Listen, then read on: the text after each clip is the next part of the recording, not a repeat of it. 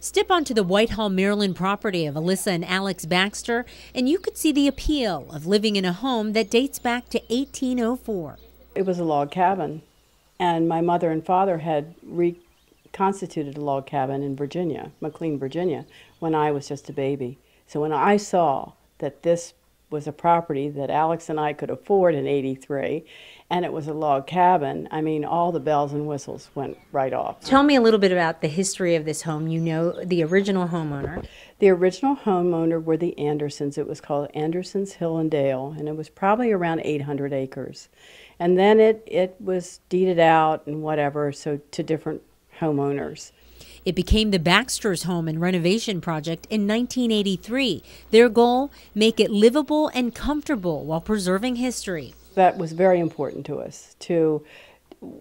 Alex being an ex-history and geography teacher and me an art teacher was very important to continue the line that we had inherited, that we'd bought. And was that important to you as well? Well, it was a good idea, I thought, yes, because I really do believe that we're beginning to lose our history.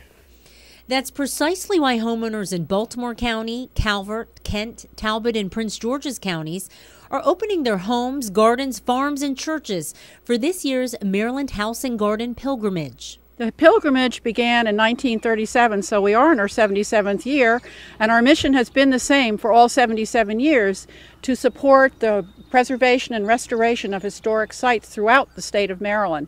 And this year is no exception. This year's theme is transportation. It spans about 120 years, covering transportation up the Old York Turnpike and the different places where travelers would stop along the road.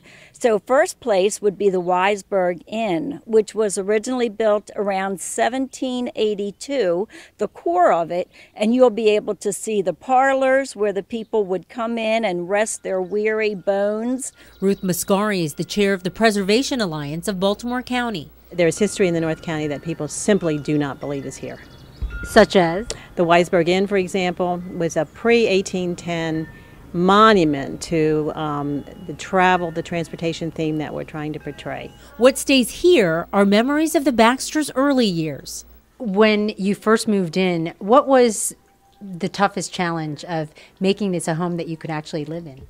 Well, the heating was an issue. We had strip electric. There was no central heat. There was no central air. There were old glass windows, so replacement windows went in. The same structure of the windows, 6/6. But it was a very cold house. The first year we were here, we had blankets hanging on the walls. The wind was whipping through. Is it amazing to think that's how people once lived? Yes, I think that's also why they once didn't live very long either. Today, the house boasts a library/dining room that blends in perfectly with the original kitchen turned tea room. Their new kitchen is up to date without looking modern. I love how if you walk in here, you don't know exactly what's old and what's new. Thank you. That's a real compliment, because that's what I work so hard to do. The history comes alive on Sunday, May 4th in Baltimore County and ends on May 31st in Kent County. Each tour is $30 when purchased in advance, with lunch and a history lesson for all ages.